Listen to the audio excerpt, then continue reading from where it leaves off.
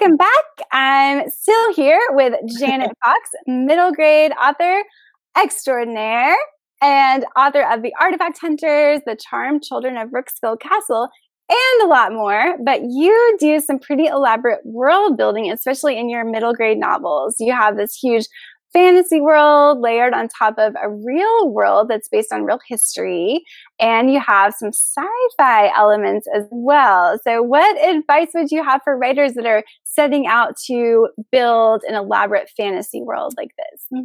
So I first of all, if you're building a world that's in a real place, like this is in Scotland, and you have the chance to either go there either virtually or for real, that's great. I mean, you can do a lot virtually now. You can get a real feeling and flavor for a place by watching videos of the area.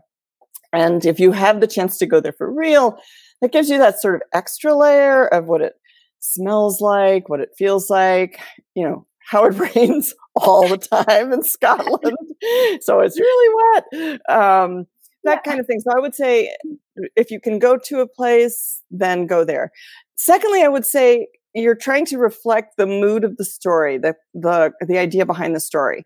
So one other reason that I loved setting this in Scotland was that Scotland is a kind of mystical, magical, spooky place. It has a lot of history. It has a lot of the flavor of all of those fairy tales and the sort of mystical elements that we associate with the northern tier of Europe in particular.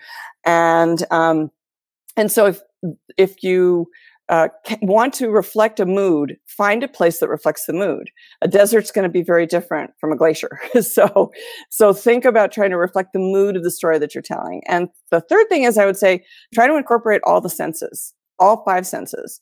And if you can find out what a place smells like, feels like, taste is obviously an odd one, but sometimes even that, you know, when you're walking through the heather in Scotland, that bursts with smell that you can practically taste. It's such a rich environment. So yeah, again, whatever you can reflect in terms of 5 senses, that would be my suggestion. Yeah, I love it. Well, I'm going to take your advice and head over to Scotland immediately. Exactly. We all have to. We just have to. Yeah, we all have to. If anybody wants to, you know, go GoFundMe, so I can head over to Scotland, that would be great. But thanks again. This was a quick bonus tip from Janet Fox, and thanks so much for sticking around, Janet. Thank you. Bye. Bye.